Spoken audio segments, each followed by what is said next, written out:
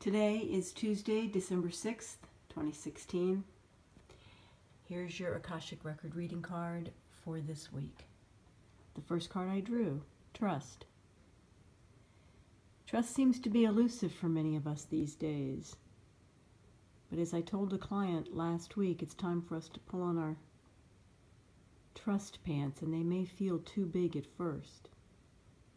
But as we step into trusting our inner self, trusting our divine self, that aspect of us that knows that we're here for a reason, that knows that all is well, regardless of what is going on in our exterior world. As we step into trust, things calm down.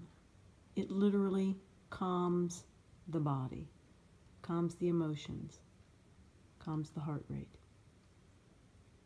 We're to surrender to what we don't know. In fact, the third card I drew was the unknown. These all go so well together. Trusting, surrendering to the unknown, allowing everything to unfold, but centered in the energy of trusting and surrendering instead of fear. The energy of fear is what wreaks more havoc. The last card I drew was playful. It is the season to be merry.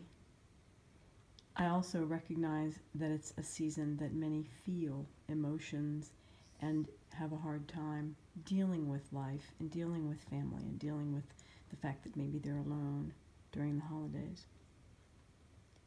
Yet if we can shift our perspective and find something within that we can feel playful about, it literally shifts the energy of one from within.